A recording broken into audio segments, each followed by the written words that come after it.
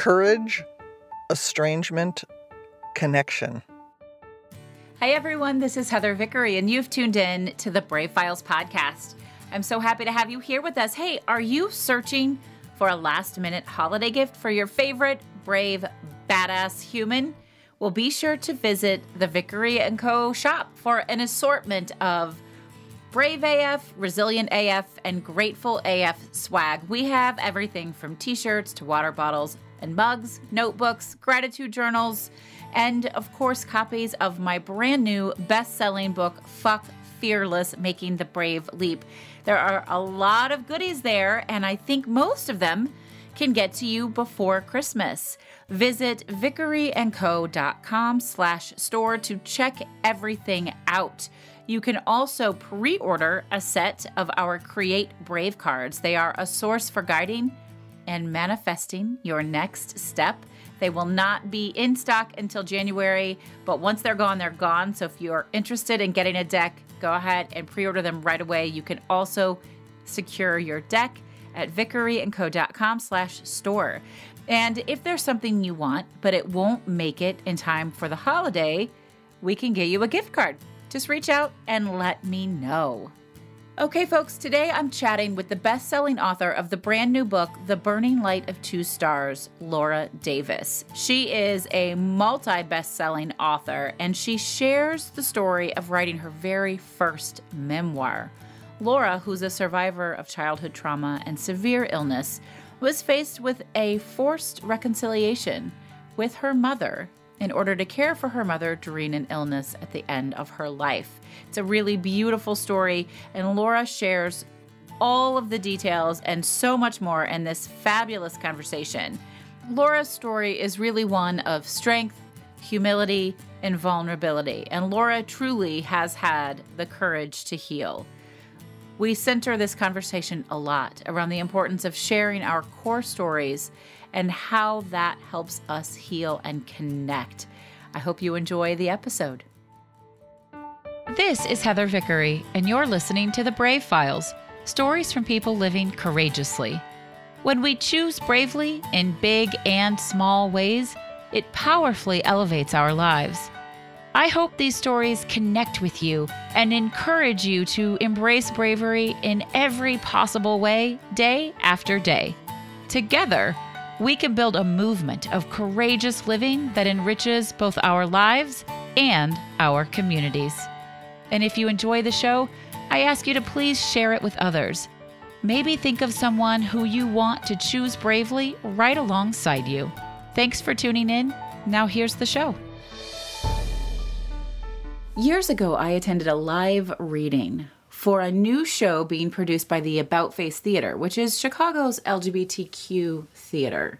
I was honored and privileged to be the vice president of the board for a couple of years, and I'm really passionate about what they do for the community.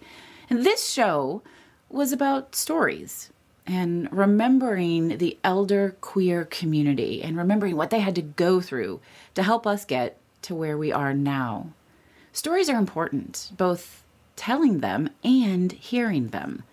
And today we have best-selling author and writing instructor Laura Davis with us. She's going to talk about her story of survival, of rediscovering trauma, elderly care, and having the courage to care for a mother who had betrayed her, and also her experience as an elder in the LGBTQ community. Laura, I'm so excited to have this conversation. Welcome to the Brave Files. Oh, thank you. I'm delighted to be here with you. So you've had a big month. It's sort of been a whole launch month for you. You have a brand new book out. I do. It's my seventh book, I think. It's hard to keep track. And it's my first memoir, so it feels quite significant. It's also the first book I've published in almost 20 years. Oh, wow. So it's been percolating for a long time, and it took me 10 years to get it right, to get this story right and get it ready for the readers. So that fascinates me. Just congratulations. And I love it. You've written a lot of books. You've been writing for a long time. You're a writing instructor, all sorts of wonderful things. But a memoir is different, right? Like it feels like almost like you turned yourself inside out and said, okay, take a bite. It especially feels that way when you're writing the first drafts. When you're generating the raw material of the book, you have to delve back into all the challenging emotions you had at the time. And this is a mother-daughter story. I had a very complicated, embattled relationship with my mother. We struggled from, pretty much from my birth until her death. For decades and decades and decades, went through many permutations. And there were a lot of things that happened between us that were quite painful and difficult. And in order to write them successfully so that the reader feels like they're right in the room with us, it requires a willingness to feel all those feelings all over again. And I watch my own writing students and I watch them dip into, it's like you're getting these painful jewels. That's the way I describe it. I like that. That's a really beautiful alliteration because it is painful, but also they are gifts. And I think you described it to me in a previous conversation as rediscovering trauma, like reliving these really painful moments in your life. Why did you do it? Why did you write the memoir? I think we all have certain core stories in us, and this is definitely one of mine, this knot between my mother and I, and how to untangle this knot. She was just a force that was larger than life for me. I felt like she was the radiant sun, and I was expected to be a little satellite going around her. Wow. And the problem was she gave birth to another son. I'm a powerful, empowered person. It's taken me decades to get there. And so we began having conflict when I was a teenager. As soon as I started asserting myself as a separate person who was not going to live my life according to her expectations. And then kind of one event after another deepened that rift. And for us, the final straw really was when I was 27. I began to remember having been sexually abused as a child by my grandfather, by her father. Oh, my gosh. And, it was just so devastating. On one hand, it made my whole life make sense. And on the other hand, it felt like my whole life was being blown apart. And when I went to her, of course, naively, I wanted her support. And instead, she just really attacked me and absolutely chose her dead father over her living daughter. And then soon after that, I teamed up with poet and writer Ellen Bass, and we began working on the book that became The Courage to Heal, which was the first guide for women survivors of child sexual abuse. And it was really like how to heal, not just your life is ruined, but here's what you can do to reclaim your life, to reclaim your power. It was really a precursor to the Me Too movement today. And it was the first book of its kind. It became a talisman for millions of women, and it was just passed hand to hand and woman to woman. This is pre-internet, and it became this underground bestseller. And it catapulted me into basically being famous for the worst thing that had ever happened to me. And so I was on the lecture circuit, going around to inspire women that healing was possible. So the fact that I was being so public just made the rift between my mother and me so much worse, so much worse. I was desperate for her to believe me, and she was just as desperate for me to recant and to say it never happened. And we were stuck there for many years. Absolutely. Oh, my goodness. What does it feel like to be famous for the worst thing that's ever happened to you, to be on the speaker circuit and have to then continuously bring it back up and live through it again, over and over again? It's such a unique and a mixed experience for me. On one hand, I felt incredibly honored to have touched this chord and to be able to stand up and touch people in such a deep, empowering way. And I always felt honored by the survivors who would come and they would tell me their stories, and they would say, I'm alive because of your book. When you hear things like that, it's gratifying, it's humbling. But at the same time, being public like that and telling this story of trauma over and over again, it kept me in it. And at first that was okay because I was still really deeply into my own healing process, going through the very steps that we were recommending in this book, Courage to Heal. But as I some years went by and I began to heal more deeply, I began to want my life to be more than just a reaction to this trauma I had experienced. I wanted to know who I could become beyond that. What if it had never happened? Who was I meant to be? And could I move towards becoming that person? And I started to want, like ordinary things. Like I wanted a family. I really wanted to have a baby. I didn't want to walk down the street and have everyone come up and tell me their incest story. I wanted to be able to move beyond this. And so really kind of at the peak of my success, I quit, not knowing what I was going to do next. And that was also the point where my mother and I were, just at the worst polarization. And it wasn't until I was able to heal enough from the damage that had been done to know that I could have a decent life that I was even able to consider circling back and re-examining our relationship and whether it was something that I wanted to try to begin to reconcile.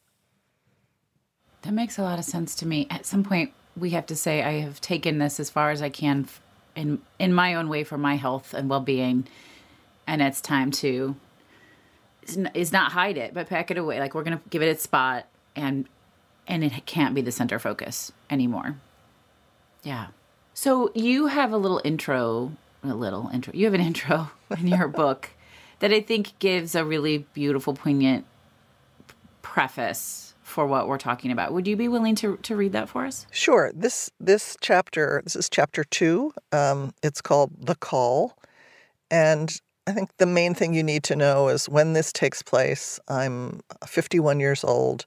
I have just gone through 1 year of really intensive treatment for breast cancer. And I have a very good prognosis. So this is like the end of my treatment, but it's been a year of just, basically the underworld of illness is what I like to call it. So right before this scene, I go out in my backyard and there's a fire pit in our backyard. And I had this giant white, stiff plastic binder from the Stanford Cancer Center. And it had in it like all my medications and how I was supposed to do exercises and all my appointments and everybody's phone number and, all the lab reports. And I just built a fire and one page at a time, I burned that notebook.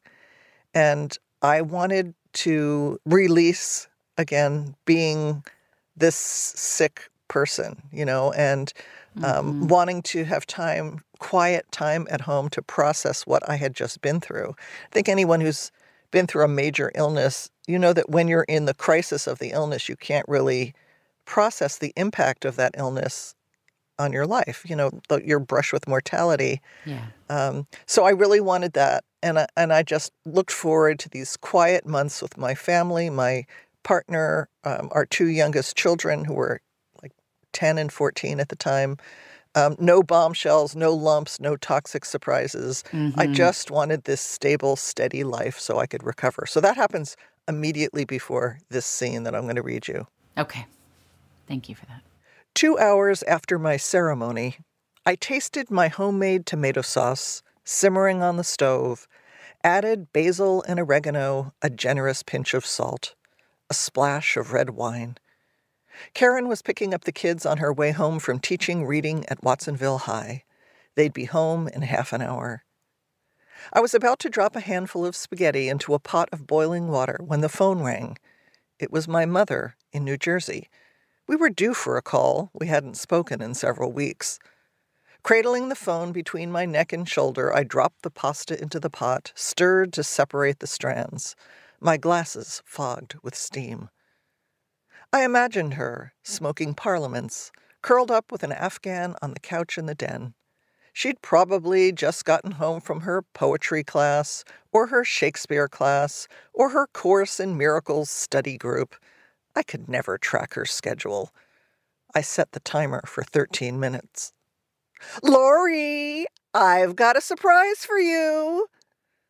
"Oh, yeah?" I was only half listening, maybe a quarter. I opened the fridge, rooted around for salad fixings. "Why don't you guess?" "I don't know, Mom." What's the surprise? Don't you want to guess? I pictured her lighting another cigarette, residue of the day's lipsticks reddening the tip. You went to an audition and got a part in a play? No, I'm afraid my acting days are over. Guess again. Just tell me, Mom. Are you sure you want to know? Of course, I want to know. Darling, I've finally made up my mind. She paused for effect. I'm moving to Santa Cruz. I wanted you to be the first to know. Blood rushed from my head. I closed the refrigerator, leaned back against the door. Pictures of the kids and little square art magnets clattered to the floor. It's true, years earlier, in a moment of generosity, I had invited Mom to move out to California when she got old. We talked about it once or twice, but I never thought she'd actually take me up on it. It had been 10 years. It finally feels like the right time, Lori. New Jersey just isn't the same anymore. That's right. Your friends are dying off, going into assisted living, or moving to be close to their children. Oh my God, that's me. My hand tightened on the phone. My mother and I had been estranged for years. Yes, we'd forged a shaky peace, but 3,000 miles still separated us for a reason. Our reconciliation only went so far. I love Santa Cruz, and I love your family. Wow, Mom, that's amazing. I mean, great. I'm so happy. Well, that's good, darling, because I met with a real estate agent today. I've put my condo on the market. She says it's the perfect time to sell a place at the shore. I collapsed onto one of the red, cushy chairs at our yellow Formica kitchen table, stared at the black and white checkered linoleum.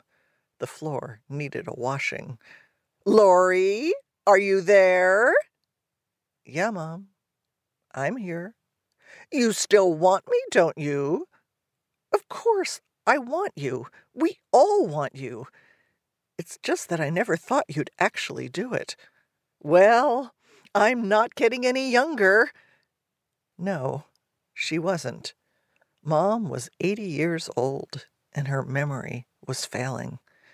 You don't sound very excited. I am excited. I'm just surprised, that's all. How could I possibly be excited? The woman who'd betrayed me at the worst moment of my life was moving to my town, and I was the one who'd invited her. A beep reverberated in my head and wouldn't stop. Mom was talking about escrow and how hard it was going to be to pack, but I barely heard her. She was the white noise in the background. I was hovering outside my body, listening to just one voice, the one screaming in my head, taking up every inch of bandwidth. I've finally gotten through cancer, and now this? Why the hell didn't you ask me? How about, Lori, do you remember that conversation we had 10 years ago? I've been thinking about it more seriously and wonder if you think it would be a good idea. For you, for me, for us. For Karen and the kids. Or how about, Lori, I know you're just getting over cancer. Is this a good time for me to move across the country to live in your town? My friends told me about this gorgeous mobile home park right at the beach in Santa Cruz. De Anza, have you heard of it? Yes, Mom. I'll go right from one ocean to the other. So you'll stop by and talk to the manager? Sure. Happy to do that for you. I grabbed a brand new yellow legal pad. It had been months since I'd made a list. What would I have put on it? Take toxic drugs? Throw up? Smoke pot so you can eat? Grow white blood cells?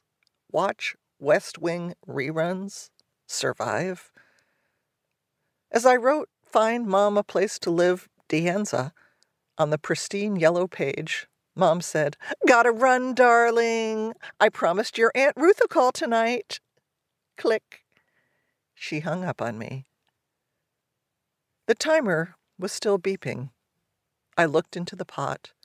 The spaghetti had congealed into a gelatinous mush. I dumped it in the compost and set a fresh pot of water to boil. As I lifted the heavy pot, I knocked my favorite glass off the counter, and it shattered on the floor. The kids were going to walk in at any moment, and they'd be starving. I swept up the shards and set the table for 4, but I couldn't remember which side the fork was supposed to go on.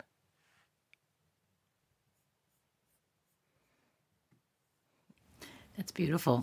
For folks who are like, wow, Laura, you're a really good storyteller, narrator. Laura, you have a background in theater and broadcasting. And it's beautiful. It's just so fun for me. I recorded the whole audiobook, and I just had so much fun doing that. I really enjoyed it. But that sort of, that's in literature, they call that the inciting incident.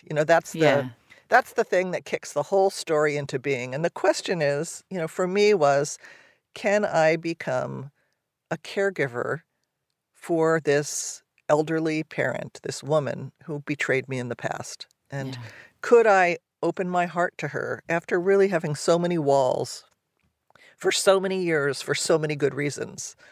And could I become the daughter I wanted to be? Could we heal our relationship beyond this kind of cordial truce that we had created with each other? Yeah.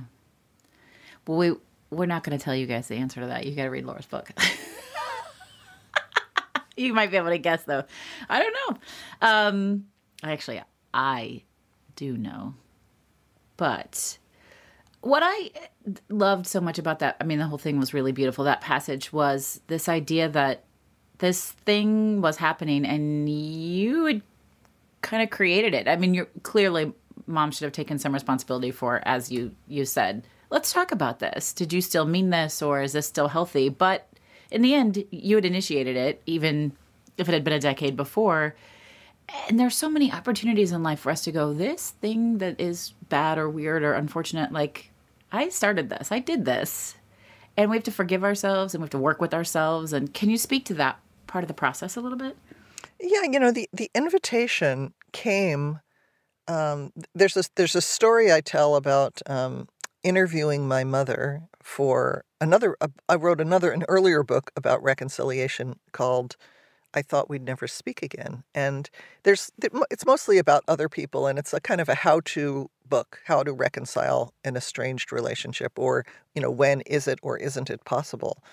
But there was like a little thread of the story of my mom and me, maybe like 2% of 100% of a book. But I didn't want those sections I had written about her to kind of catapult us back into being more estranged. I wanted this book I was writing about reconciliation to improve our relationship, not to hurt it. So I did have her read the manuscript.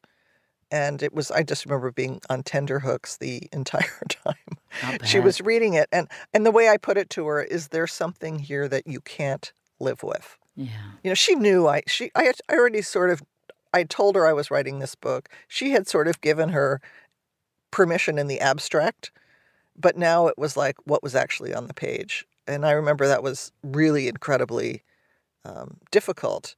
And one of the things she said, she really didn't ask for that much, but what she wanted was, she said, "I'd really like you to say more good things about me." Which was so, I started to cry because it made me realize how much I had fixated on her negative qualities. And they were legion. She was an incredibly difficult mother for me. And I really had to do a hell of a lot of work to establish a separate identity, to become my own separate adult, and to feel empowered and not just cow when I was in her presence. So, I'd worked a lot on the relationship, and probably has been a touchstone for growth for me my whole life, Yeah.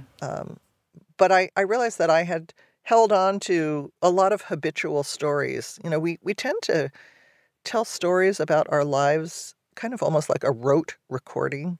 This happened, then this happened. We cart out the story and we start telling it. And we're usually the hero and the other person is the villain. And I had a lot of stories like that about my mother. And when she asked me that, I had to realize that, there actually had been a lot of good between us, but I just let that drift through my fingers. But I set in stone every mistake she'd ever made. So that was really the beginning of a real shift for me in becoming more humble, more human, and being able to be more generous towards her and to hold her, in a different way. There's an epigraph I have in the front of the book. It's by a writer named Deborah Fouché, and she says, "Every time I look in the rearview mirror, the past has changed." And for me, that so much is this kind of epic mother-daughter story, is that as I have moved through the decades of my life, my perception of my history, my perception of the characters, the key players in my life has changed. And my perception of myself has grown more honest. Yeah. I've gotten to my own underbelly, my own failings. And I think to write a really good memoir, you have to really move beyond being either the victim or the hero. You have to be a flawed human being, and so do all the characters in your book. And that's part of what took me 10 years, was really getting to the point where at the end, I would give the final version to beta readers, who are people who read your book before it's published, and they would say things like, on this page, I hated you and loved your mother, and on this page, I hated your mother and loved you. And that's really a sign. That's a great sign. Yeah, so that's how I knew I was finished, actually. I had done it. I had done what I wanted, Yeah. Memory is such a fascinating thing. I really appreciate what you're sharing with that. As we become more self-aware and community aware, and just, life is such a deep seed of knowledge. I can't tell you, now that I have teenagers, how many times I've apologized to my mom. I'm like, oh my God, wow, how did you live with me? Why am I still alive? And she laughs and says, "It's okay, honey. They come back. It gets better."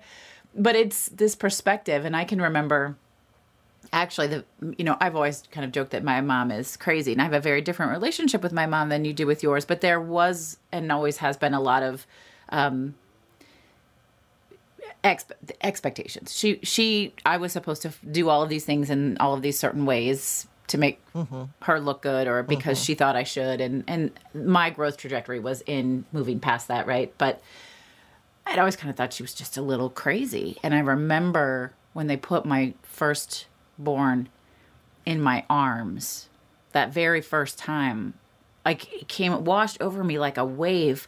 And my mom's in the room, and I looked up at her and I said, "Oh my God, now I know why you're crazy." Because there's this moment, all of a sudden I was like, I would kill somebody for this tiny human. And that's fucking crazy. Well, and the tiny human becomes more important than you. Absolutely. It's like everything gets reshuffled. It's interesting. I have I have an older son who has produced several grandchildren, but my two kids in their 20s have not had children yet, and one of them, it really wants to, and the other one is like, I don't know if I'm ever going to do that. And it's so interesting to watch him, and he focuses on all the things he will lose and all the things he'll have to give up. And which is true. He doesn't take into account how his heart is going to be cracked open. Yeah. That's the part, I just did that this year with my partner really wanted a dog.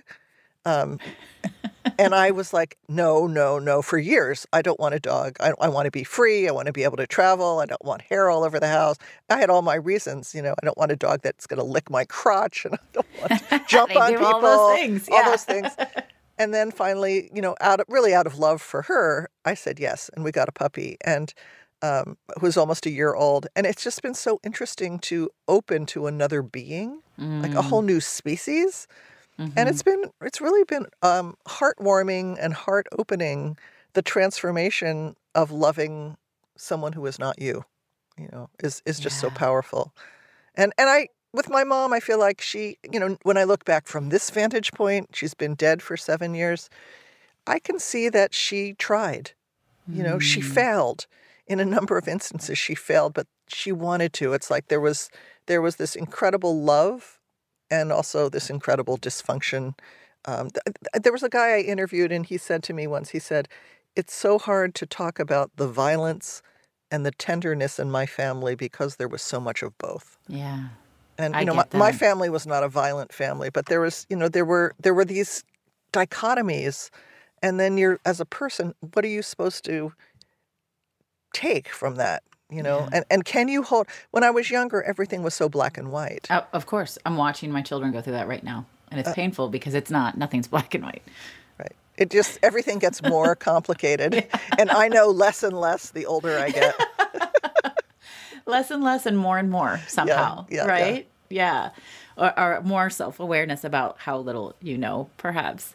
So let's go back just, well, I guess a ways, but you have this really challenging relationship with your mother. The book talks all about that, but you also, how old were you when you came out?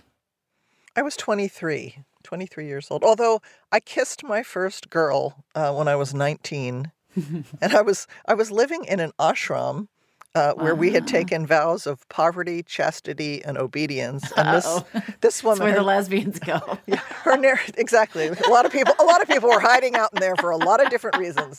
That was probably one of mine. But anyway, there was a girl, a young woman who was in the community who I remember she had a Datsun B210, and she didn't live in the ashram, but she was like, we called her a householder. She lived outside. And she picked me up one night and drove me around in her car, and she had this southern accent. And she just said, "I'd just like to kiss you." And I Sounds like just a nice remember memory. that kiss just changed my whole life. It was like, oh my God, this is the kiss I've been waiting for. All I those love that men like story. sticking their tongue in my mouth and just. So yeah, that was the beginning. But then I just kind of like put it in a box because I was celibate, so the kiss was all that happened. And then, it took me maybe 3 or 4 more years. It actually was my best friend had to sit me down. We were working as cocktail waitresses in Mendocino, California, and we were like drinking after our shift one day at this bar, which is what you do when you work in the restaurant business. And she just looked at me. She said, "Laura, you should just face it. You're a lesbian." Like I just couldn't get it myself, and I just started weeping. And it was like this. It was like one of these moments of deep recognition of the truth. I've had maybe 4 or 5 of those moments in my whole life where I know that I'm tapped into the deepest truth about myself. And then I just, then I'm going to come out. It became a mission. Sure. Yeah. Once you know and you're ready and you're like, no, we have to do this because it's too suffocating not to. Right. Yeah. So how did your family and for the sake of this conversation, your mom take the news? Well, very differently. When I told my dad, he was like, "Congratulations." He lived in San Francisco. They were divorced, and he moved out to California to basically become a hippie. He went to the Esalen Institute and did these like encounter groups, and he dropped a lot of acid, and he was a free spirit, and he was like, great. And he initiated that we started going every June.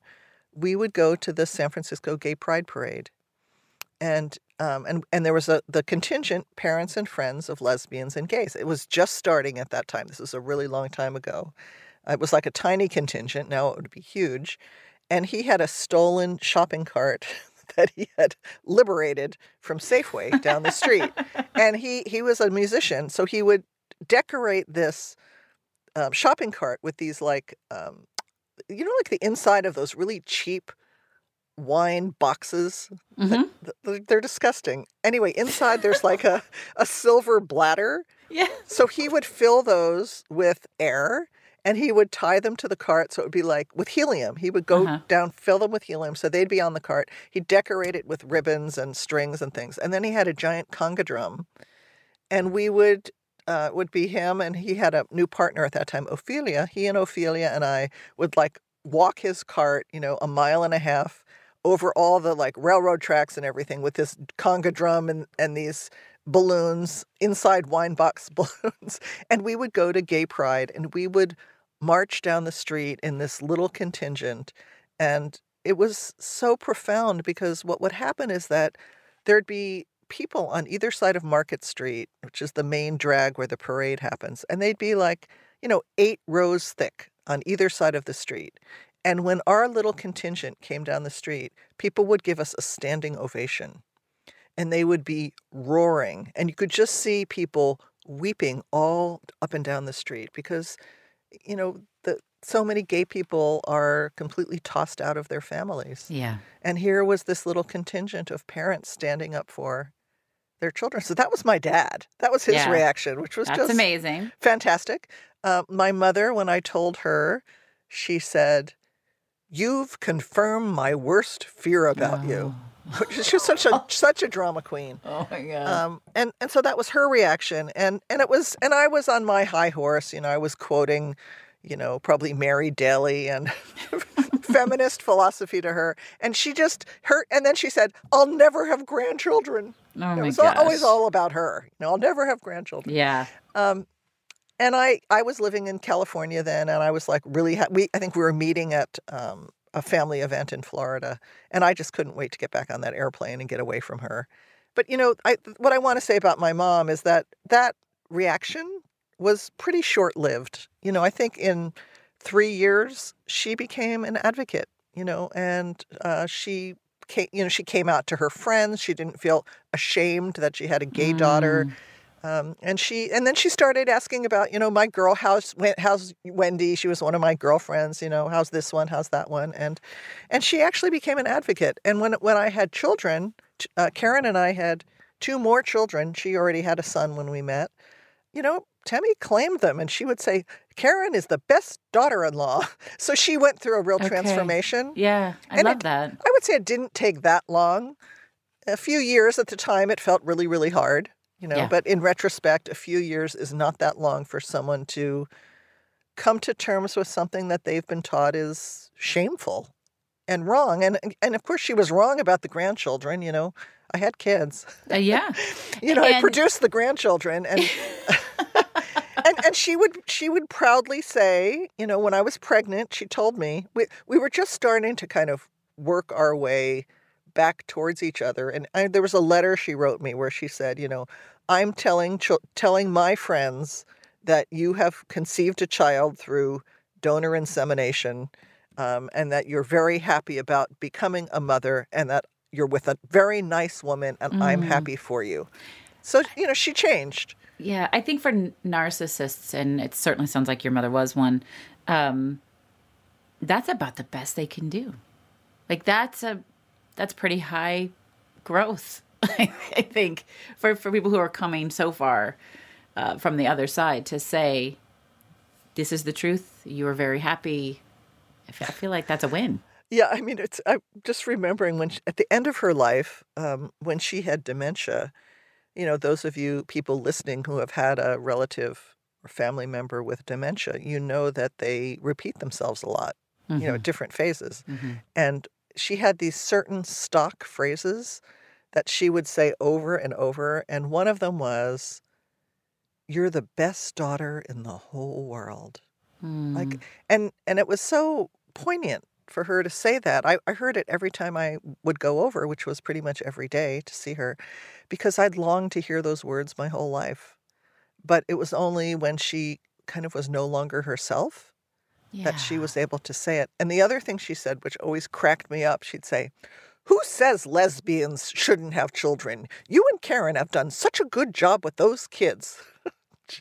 She would cart that out anywhere, anytime. And it was, there was humor and pathos in becoming her caregiver.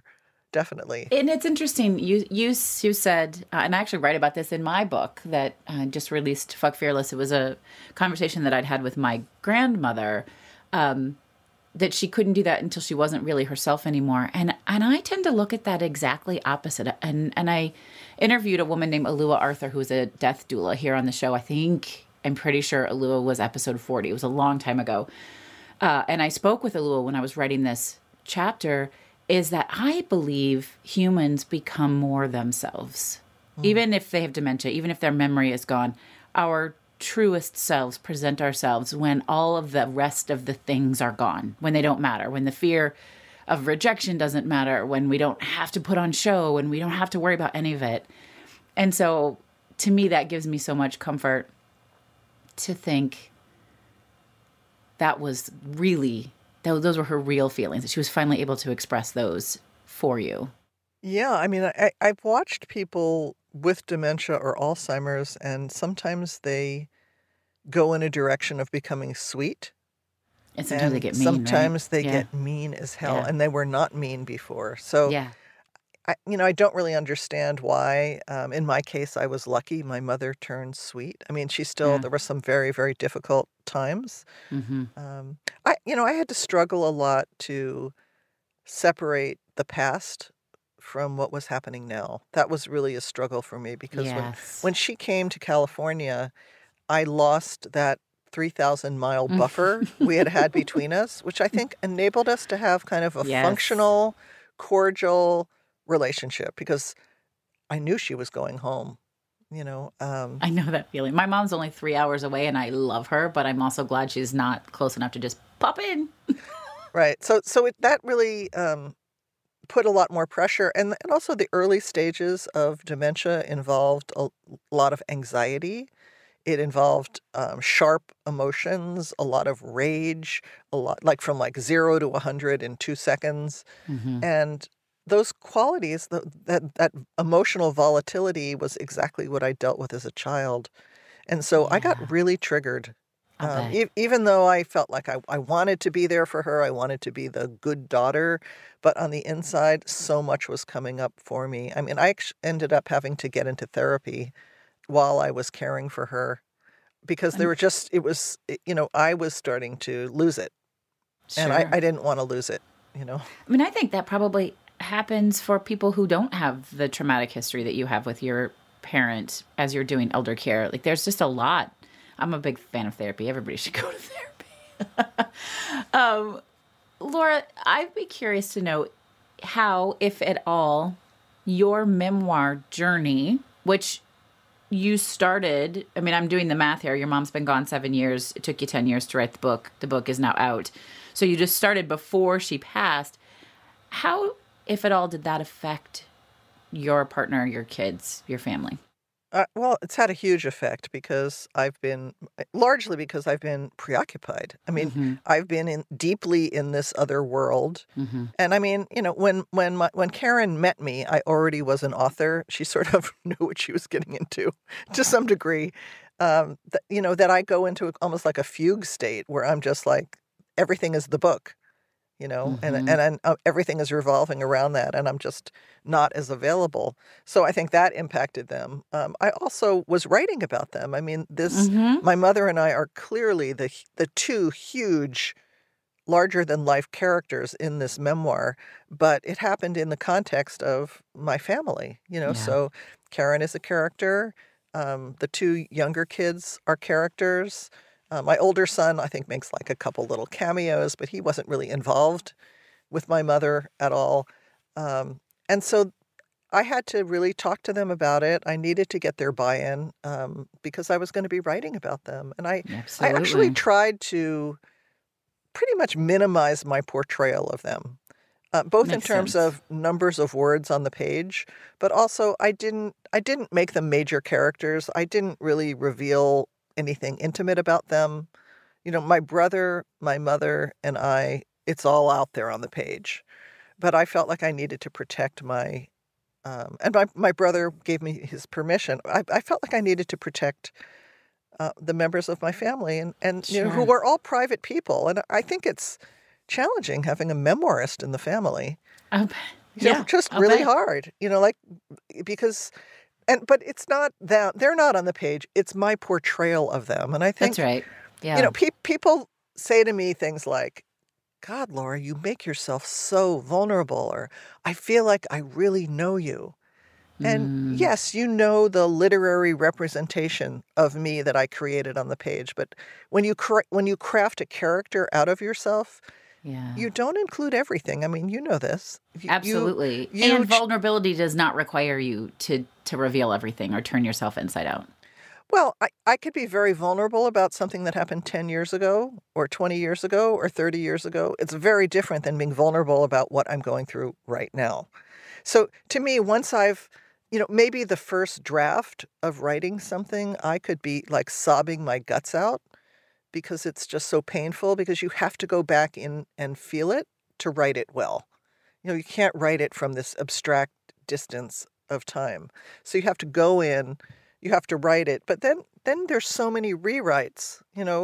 I would say I rewrote every scene in this book 100 times. Mm. So as you rewrite it, it becomes more of a story and less of a documentation of your history. And you emphasize certain things, you de-emphasize certain things, you start a scene at a certain point and you lop off everything that happened before. You end it at a certain point, you lop off what happened afterwards. Sometimes you eliminate characters who are extraneous. Sometimes I took two similar events and combined them into one scene. So, I took some liberties as a storyteller, and I tell the reader very clearly, what liberties I took and what I didn't take. But I feel more distant from these stories now. It's interesting, when I did the audiobook and I was reading it, I felt a lot of emotion. I'll bet. There's something about Yes. actually saying these words out loud. There were times I felt near tears reading that audiobook because I was right back in the experience in a way that I didn't feel just writing it. So I'm grateful that I did the audiobook for that reason. I love that. I think that makes a lot of sense. There's something about the spoken word. And actually that leads into the last thing I wanted to talk about, really wanted to make sure I talked about with you here today, is it's been months since we first connected, and I invited you to be a guest on the show, and we were purposely trying to plan it around your book launch, so I'm really glad we were able to do that. But your status in the LGBTQ community, in your community, is important to you. And I opened with that, storytelling, right? Being able to tell our story and hear other people's stories. And can you speak a little bit to what it means to you to be part of the community? And maybe what would you want to say to the younger people in the community? Because you were getting partnered and married, and I don't know if you're married or not, doesn't matter, but having children using a donor, which you had a known donor, and I'm curious just sort of about that, the decision-making, known donor versus unknown donor. I think that's so personal, so challenging. But you were doing this, really, the people who were doing it were kind of doing it underground back then. This was not an out loud thing in most of the country. And I'd love to hear a little bit about that from you. Well, I think I'm going to probably give you a disappointing answer because I think I'm a little younger than the people you're talking about. And also I chose to live in Santa Cruz, California. That's like true. I moved you here. were in a very affirming community. I came to live in a place very consciously chosen where I would be in a little bubble where it would not be an issue. Like I have met very little homophobia here. Occasionally things happen. That's lovely. And raised children also in a community where they would go to school and they would not be the first kids of lesbian parents. And that was really important. Now, if we had lived anywhere else, aside from like Berkeley or Northampton, Massachusetts. I grew up in Indianapolis. I can assure you 25 years ago, I didn't know any lesbian families. So yeah, there was actually when I had my kids, the two younger ones, there was like they called it the gayby boom. Love that.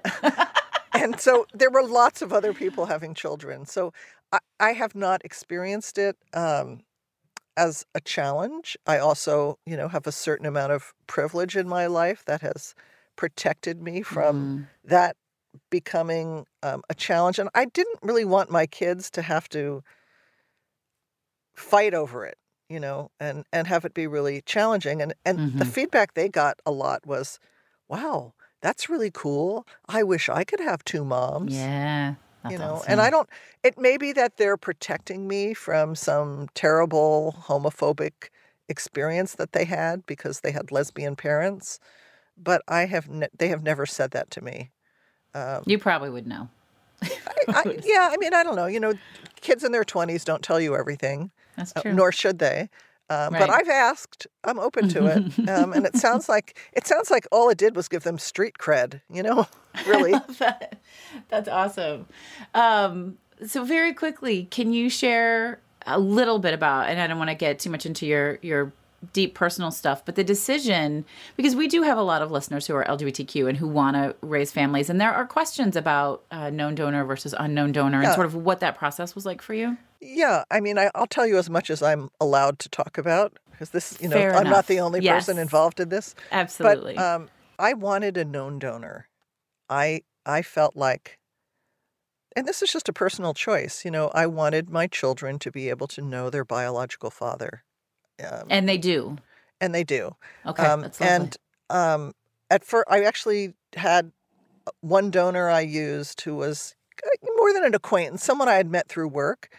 And I tried to get pregnant using frozen sperm that he shipped across the country because he was in New England, I was in California, and I had to go for these intrauterine, I forget what they were, it was so long ago. Right. Anyway, these inseminations, and it was all kind of medicalized and expensive. Yes. And I didn't get pregnant. I tried for a year. And I never got pregnant with his sperm. And I think and he had 3 kids. So that was one of my stipulations. I wanted if I had a known donor, I wanted them to already have children. So you knew that they were fertile. Well, that, and also that they knew what it meant to have a child. Because I had a friend who decided to get pregnant with a gay man, a lesbian friend who decided to get pregnant with a gay man. And the whole thing just blew up. I mean, it became so terrible because the father, the biological father, when this baby was born, just realized he wanted to have a relationship with his child that just and that was not part of the deal. And that was not part of the deal. And so then it could just created years of strife and struggle. And I've seen other situations like that. So I wanted that was why I had the rule that they had to be a father already, because if they were a father, they would have an idea of what they were getting into in a way that someone who had never been a parent would. So that was one of my only stipulations. And then I couldn't get pregnant with him. And then I just went, and I felt so vulnerable. I used to try to go up, like I didn't know that many men to begin with at that time of my life. In your California lesbian community. Yeah, not too many men. But I said to Karen, I really want you to be the one to find someone. Like, that's your job. I just feel too vulnerable. And she did. And I can't talk about who the person was, but it was someone who was already in our life, was in our life before and is still in our life, and is like, kind of plays the role of an uncle. And Love that. we always told the kids, our decision actually was when they start asking who their father is, that's when we'll tell them. But we didn't talk about it in public. Now, I would have, I didn't feel any need to hide it, but the other 3 people involved, Karen, this man, and his wife, they were all much more private. So I went along with, we're not going to tell anyone. But, as the kids grew up, it became really obvious just looking when we were all sitting at the table together, people started putting 2 and 2 together. So eventually, but I think we all wanted to establish the right lines of relationship. Like, it was important that Karen and I be this child's parents, and that the donor and his wife are not their parents. And, when you are in a heterosexual society, and people would often make Karen invisible, they would talk to me as the parent and she would just be off to the side. Or if they ever met the donor, then they would want to put the 2 of us together like we were a heterosexual couple. So we had to fight against that and really establish this is our family, and this person over here is like a special uncle. And that worked out really well for us. I mean, I think we were very lucky. We're all still really good friends. The kids are grown, and they always want to go visit. this other family when they come to California, and we're like family together. But I love it that. had to be really clear that we were the nuclear family unit. Yeah. And Yeah. it took Strong some time. boundaries Yes, required to strong make that work. boundaries required. And just the whole world doesn't want to acknowledge it. And I think that's been painful for my Sure. spouse, to always be the one who's like, who are you? Oh, And who are you? Like, who's this person? And they're just yeah. they're looking at me and talking to me, and she's just standing there. Um, so, you still have to fight some of that kind of Yeah. ignorance. But I would say because of where we chose to live, Yeah. it was pretty much a non-issue. I'm glad to hear that. That's nice. It's nice to know. It's not the story we hear from a lot of people in a lot of places. So I love that. And it's just a reminder, maybe for folks, just to remember that whatever it is you're experiencing in your community, it's not like that all over the world, good or bad, right? There are other experiences people are having, even people who are in similar situations as you. It's good to remember that it's a big wide world out there, and everyone's experiencing maybe the same thing in a very different way. But having that wonderful, joyous experience, having your beautiful family seems like a really great time to lead into a question that I ask every week. And I love this question. I'm especially loving it right now. And for both of us, as we have these books out, they've made bestseller. We've worked our asses off. It's really exciting. So, Laura, how do you like to celebrate? I like to be out in nature. That's kind of my that's my church.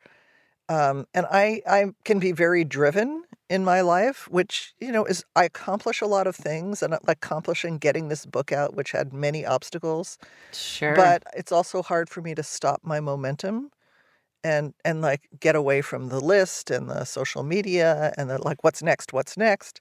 And I find the best way to do that is to, take my dog and go down to the beach and just start walking in the water and, throwing a frisbee. Or I live in Santa Cruz, California, and there's good weather pretty much all year. And there's, redwoods in one direction, there's the ocean in the other direction. So I'm just surrounded by beauty, and just walking out in that, I think is number one. And then sometimes just, I remember in the old days, I would come back from some book tour. This is from previous books. And Karen would just be like, just do the dishes. Or she would just hand me a baby, like, your turn, you're on. Yes. Go change this diaper, Yeah. And that, I find that plugging into daily life really, really helps. And things that embody me. I spent a lot of my life dissociated because of my childhood trauma. So, learning to be in my body. I'm a swimmer. I go to the pool and everything. I just let go of everything. Oh, I love that. Learning to be in your body. What a fucking spectacular way to celebrate.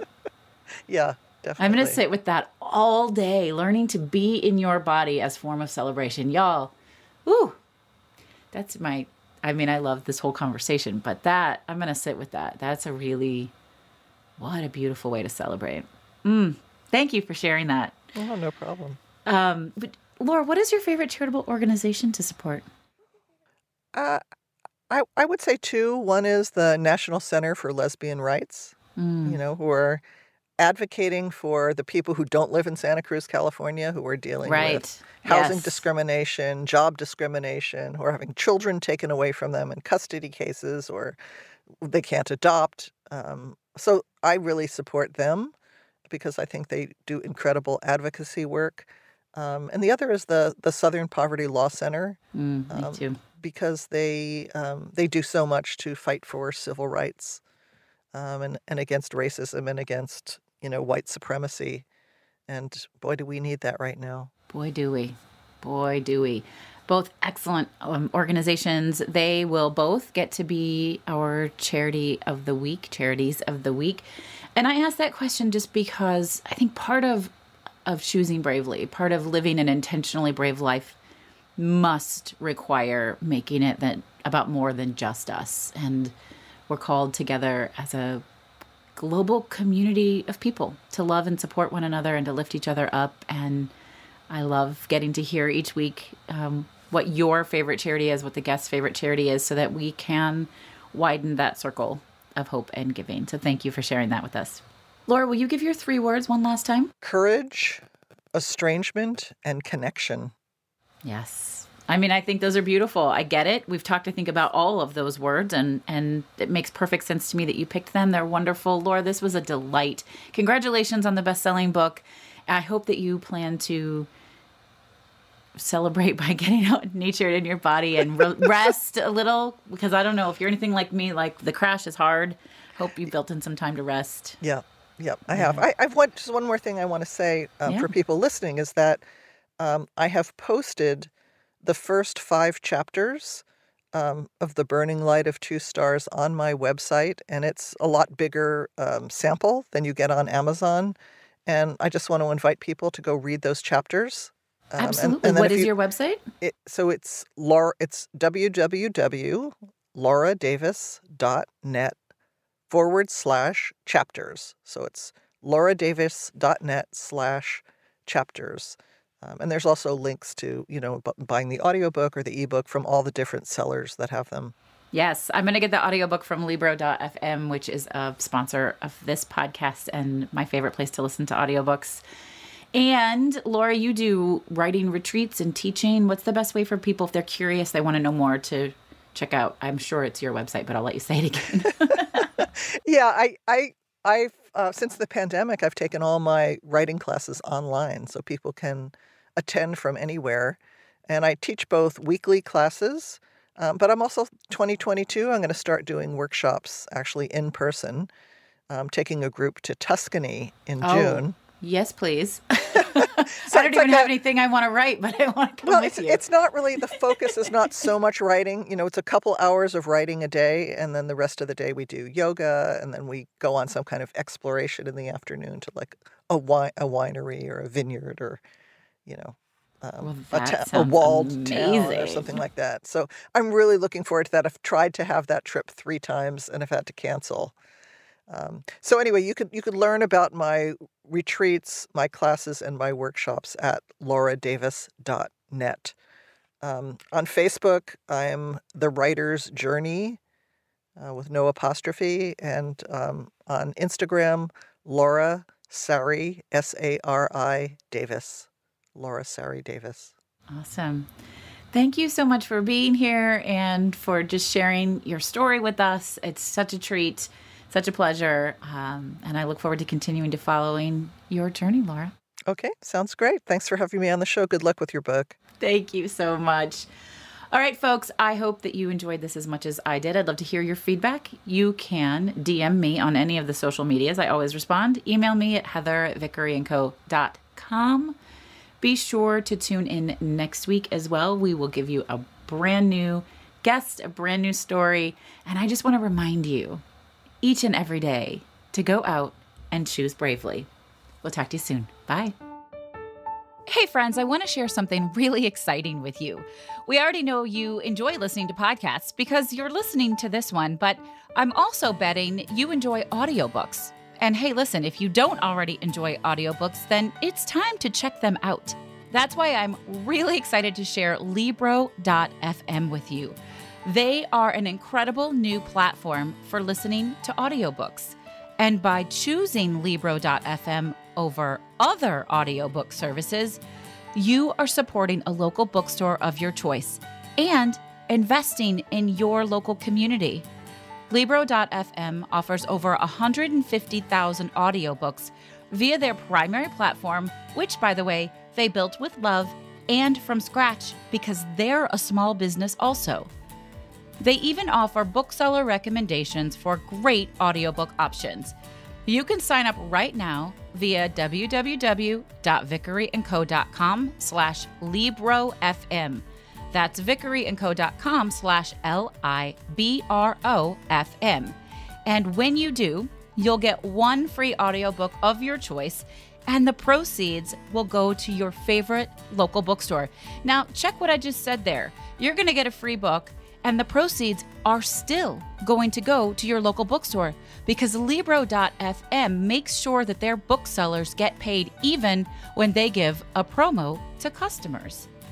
I've listened to over 20 audiobooks this year alone. I especially love listening to memoirs read by the author, and it feels great knowing that all of my purchases support my local bookstore, The Book Table, in Oak Park, Illinois. Libro.fm. The same audiobooks, the same price, but a completely different story. Check them out right now at vickeryandco.com/LibroFM. Have you ever thought about starting a podcast?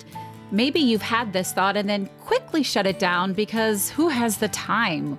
Or you don't know how, or gosh, it just all seems too hard.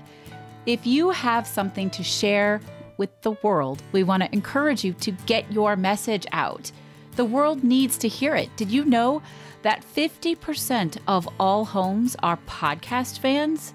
If you've ever wondered about having your own podcast or how it can increase your business or get your message across, then please join me and the other experts from the Podcast Power Academy for our monthly free Q&A session. It's called So You Want to Start a Podcast?